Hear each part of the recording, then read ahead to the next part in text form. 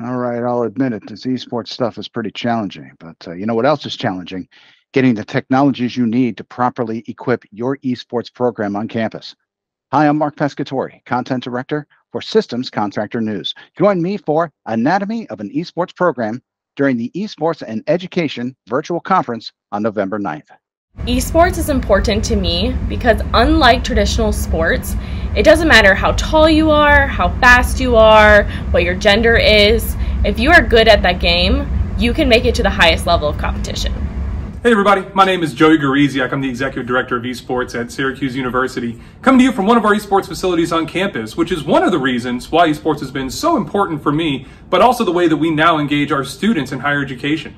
It's great having facilities like this that we're able to provide an educational opportunity where there wasn't one a few years ago in this same kind of way.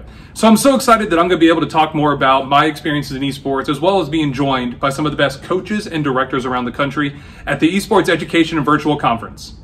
We have 69% of our students participating saying that they believe in themselves more, 73% that they have improved their friendships, they've out-attended their non-participating peers by over 7 school days per year, and they're also outgrowing them on state standardized tests. Beyond that, it is so much fun, and kids are really enjoying it. The inter-school rivalries, the county rivalries, the state, and across the world. So esports, we've found the keys to the kingdom.